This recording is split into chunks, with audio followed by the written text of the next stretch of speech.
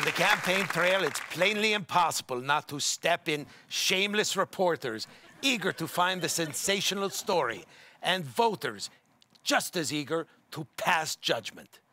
With that in mind, we sent multiple robotic white women to pose as Fox News reporters and see just what people are willing to believe. I'm Lauren Neckerstaff, Fox News. This is Charlene Huff, Fox News. Ty Bickerstaff, Fox News. I'm here at the presidential town hall where Rubio supporters are fired up. What do you guys think? Yay! He's doing great. Absolutely. Well, especially with some good news for Republicans, that the Obama administration is seeking to rewrite the Pledge of Allegiance to not just include under one God, but under multiple gods, including Yahweh, Buddha, Mohammed, and Vishnu. Quite arrogant for a lame duck. What do y'all think? No way. No, not on our watch. Why is he trying to divide us instead of unite us? And that's what Rubio can do. What are we doing changing this, allegiance? No. As a student who's starting to become a teacher, I think it's bogus because, teaching in America started off Christianity. There was a speech tonight in Iowa about currency exchange where Donald Trump went on a 3-minute monologue in an insulting Chinese accent, even making jokes about them urinating in their Coca-Cola. Has Trump gone too far? What do you think? That's Trump. What do you think? What do you think? Racist all the way. I want to know what you say to people that are being quite critical of him for this joke. Really? I say to him, You support him unconditionally? unconditionally. A setback for Senator Ted Cruz with a revelation that he once shoved a child into a swimming pool. What are your thoughts on this? Do you think that this hurts his campaign at all? I totally think that hurts his campaign because he's all about family, and if he's going to push little children in water, that's not very family-like. Now, we've seen Trump's security throw out hostile reporters or protesters, but we've never seen them dump a man from his wheelchair into a porta potty head first until today. Can I get your reaction to that? There's no reason for that at all. Yeah. Political, otherwise, just unkind. But you're still a Trump supporter. I am interested in Trump. Both Hillary Clinton and Bernie Sanders now support the Obama administration initiative to allow a baby to choose its gender at birth. What's the reaction from you folks? How's a baby supposed to make that decision? You go to the baby and ask them, well, what do you want to be? Pretty ridiculous that we have people that supposedly want to be the president of this country who are buying into this nonsense. Fiorina supporters are revved up. What do you say, guys? Go Carly. Go Carly. Especially with the new revelation that Planned Parenthood of California is now sponsoring mobile abortion vans, providing abortions in the van for low-income neighborhoods. They even supply ice cream. Do you folks see this as a vindication for Carly? I think she's been vindicated, but it just shows what rotten politics does. Shocking, I know. What do you think, ma'am? It's awful. Absolutely awful. I didn't hear what you said. Lauren Neckerstaff, Fox News, standing here outside the Trump rally, and these Trump supporters are fired up, am I right? We are. Yeah. And especially with the latest revelation about Planned Parenthood. Now they're handing out pamphlets to high school students in New York and California advocating fisting as opposed to them having sex. What do you think? Boy, I think that's an issue that really needs to be addressed with parents and maybe not so much through the school system.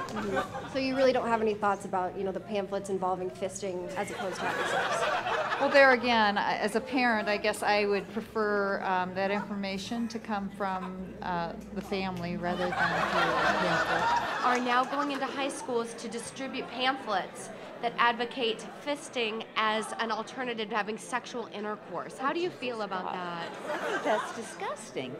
A lesser of two evils than sexual intercourse? It's sad. It's not shocking. It's just sad. At a town hall last night in Davenport, Iowa, former Governor Jeb Bush is quoted saying, "Mommy said this would be easy. You're all making my mommy sad. Mommy is my favorite. Mommy said if I was president, I could lick the bowl." What does that say to you about this man? Is he fit to be our president? I believe so. It sounds terrible, but he doesn't mean it that way.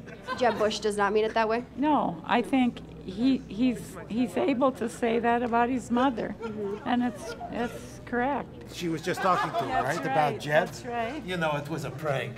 Well, I It was know a prank. now. We're from a new show called People Are Incredibly Gullible and Shouldn't Be Allowed to Vote. I kid. It was very sweet. Your response was very sweet. Are you a Jeb Bush supporter? No. So you were defending him, even though... Well, sure I was. I know, because you respect his devotion to his That's mom. right. I respect a lot of the candidates. God bless. Thank God you. It